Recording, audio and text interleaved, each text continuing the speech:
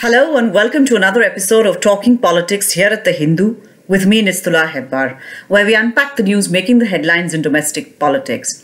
We are at the end of a very long cycle of assembly elections in the states of Uttarakhand, Uttar Pradesh, Punjab, Goa and Manipur. I'm recording this on Sunday with one phase left to go for the conclusion of polls in Uttar Pradesh. But that should not make a difference to what we are about to discuss in this episode of Talking Politics. And no, I am not talking about who is going to win in these elections and what those outcomes could mean politically, but the plain vanilla facts of the vote polling percentages, the theories around it, what it could mean for the outcomes, and what the data says about polling percentages. When polls were held in Punjab on February 20th, it left most of the poll watchers a little bit confused and some of them frankly stumped, because all of the reports that were coming out in the media from Punjab pointed to a desire for change among the people of Punjab, with the Aam Aadmi Party being the likeliest challenger to the Congress, which was trying to defend its turf there. So the polling percentage when it came out was a bit of a rude shock, because it went against that most fervently believed Hori chestnut of polling, that when there is a desire for change among the populace, the voting percentage goes up. In that situation, we found that in Punjab, the polling percentage actually went down a little more than 5%. That is, it went down from 77.4% in 2017, when the state last went in for assembly elections, to 71.95%.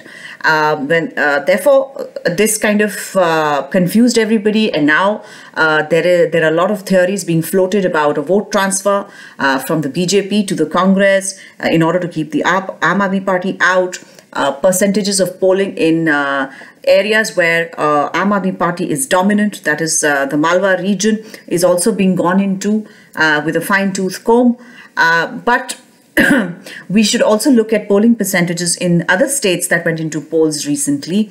And then, of course, look at some of the data and what it says from the data from the past and what it says about polling percentages and outcomes. So let me just read this out to you. In the other states that went to polls, polling percentages have led to other conclusions.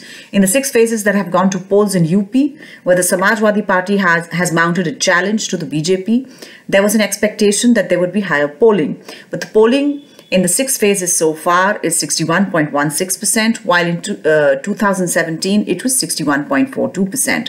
So far, that's roughly the same as the last time. In Uttarakhand, the percentage was marginally higher at 65.37%, whereas it was 64.72% in 2017.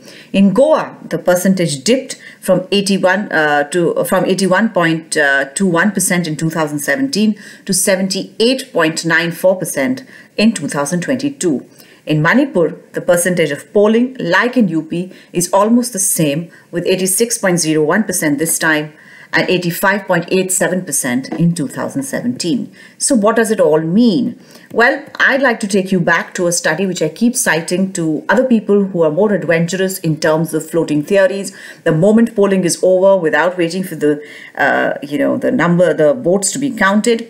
This is a study by the Center for the Study of Developing Societies, and it looked at electoral outcomes in 110 elections. And the percentage of polling in those elections. This is for a decade, from 1998 to 2008, which is a 10-year period.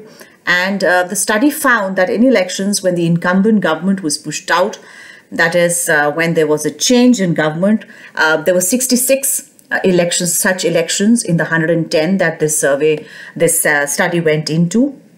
Well, the turnout was up in 28 of these 66 elections. The polling percentage declined in 18 of these 66 elections and remained the same in 20. So, in 38 out of the 66 polls that saw a change of government in this data set, the percentage of polling either declined or remained static. In the cases where the incumbent government was voted back, that is 44 cases, the turnout increased in 14 polls, decreased in 13 and remained unchanged in 17 of these polls. I'm sorry to burst many theories here. Percentage of polling, therefore, does not reveal the outcome of a poll. Rather, as Rukmini S. says in her book, a good book, I think all of you should pick it up, India in Numbers, Whole Numbers and Half-Truths, it matters as to who votes, whether marginal sections come out to vote, whether women are coming out in large numbers to vote, what is the polling percentage in areas where migrant populations have moved out and are working in other areas where a lot of migrant labor exists, where outside vote also exists. So there are all these interlocking sort of things that need to be taken in mind. One whole number of a polling percentage at the end of polling day is not going to explain to you, is not going to reveal much to you.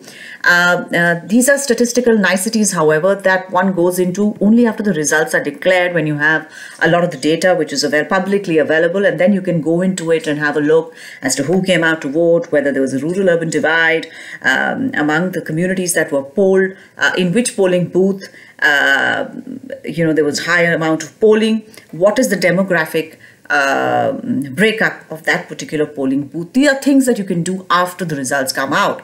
So what can we say about polling percentages? Well, the only thing we can say with any certainty that it is an irrefutable fact that voting percentages have improved in India from back in the 1990s, and it is in large part because of improvement in voter registration rates by the Election Commission, the cleaning up of voting rolls, making polling booths and other election wherewithal accessible to the voter. There is a lot of awareness among people that they should be exercising their democratic rights. And the biggest takeaway from all this exercise has been the fact that the number of women voters have been steadily increasing in India, which is a very progressive trend. Therefore, dear viewer, the sad truth is that you and all the netas who were in the fray in this election have to wait till March 10th to know the results. I'm very sorry to burst your bubble. At which point, that is after March 10th, which is a Thursday, at which point that will be time for another episode of Talking Politics, and I'll see you then. Goodbye.